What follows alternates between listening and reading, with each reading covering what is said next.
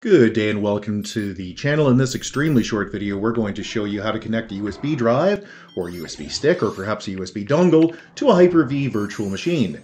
Now, you might think you just go into your HyperV settings and add it. It won't be there and it's going to be a little annoying. So let's show you the problem and we'll show you the fix. And you'll go, oh, I guess that makes sense.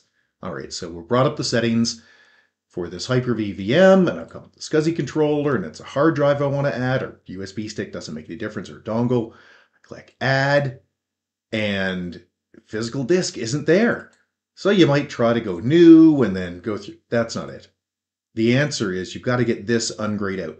So the question is, why is physical hard disk grayed out in HyperV? Well, it turns out you can't have two machines having access to the same drive. Well, not easily anyway.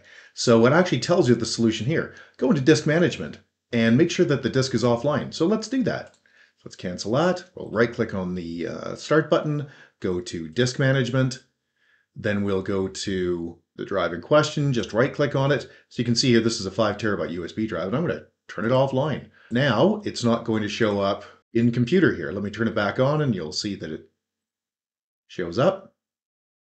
Boom, turn it off, and it goes away. So now I can connect it here. So click on your VM, click Settings, click SCSI Controller, select Hard Drive, select Add, and bingo, there's the physical disk. And that's how you add it. You just click Add, and you're on your way. All right, hey, if you found this short video useful, please give us the big thumbs up. Subscribe's also appreciated. And if you want to get a hold of us, you can at www.urtech.ca. That's www.urtech.ca. Or you can leave a question or a comment below, and if we don't get back to you, somebody else will. Thanks, and have a great day. Bye-bye.